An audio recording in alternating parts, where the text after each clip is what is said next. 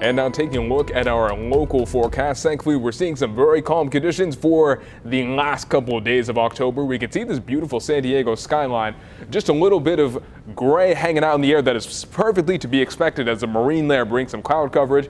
And San Diego nice and cool, just 61 degrees. Wind extremely calm, humidity sitting at 83%. Mother Nature being very kind to us with our temperatures elsewhere around the county. We can see Poway 58, Kearney Mesa 59, Carlsbad 61 degrees, and if you live in National City, it's about 60 degrees at the moment. Now, over the next few hours, San Diego is going to cruise down into the 50s. You can see we're settling at an overnight low in between 5 and 7 tomorrow morning at about 56 degrees, bouncing back up to the 70s. Sun coming out right around 10 a.m. And tomorrow we're getting right near those seasonal averages. San Diego 72, mostly sunny after a bit of a cloudy start for the morning. Our inland communities a little cloudy in the a.m. as well, reaching up to 79. Mountain communities 66, into the desert a high of 88 degrees. And so these comfortable temperatures unfortunately are not going to stick around forever. Futurecast shows here's where we are now. We have moderate pressure on top of us that is keeping our temperatures right where they should be, but we can see the big trough of low pressure, a giant cool air mass to our north that's going to drift towards us towards the middle of the week.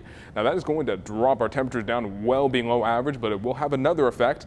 It'll help produce conditions for the first Pacific storm of the season.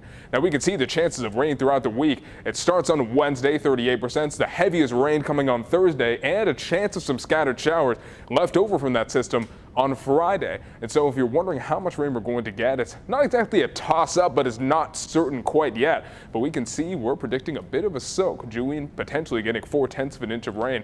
Escondido and Poway 1/1500 of an inch of rain. San Diego, not very much, but it looks slightly further north on the coast. Carlsbad, potentially 1/1300 of an inch. Meantime, taking a look at the 7-day forecast, just look at that temperature drop off. A high of 72 for tomorrow, a high of just 61 degrees on Thursday. We can see the same thing to a greater extent in our inland communities. A high of 79 tomorrow. Thursday, just 60 degrees. Thursday, estimated to be about 17 degrees below average there. Into the mountains, that's where we're expecting the strongest gusts of wind, potential for some snow, and in the desert, you can count on temperatures dipping into the upper 60s.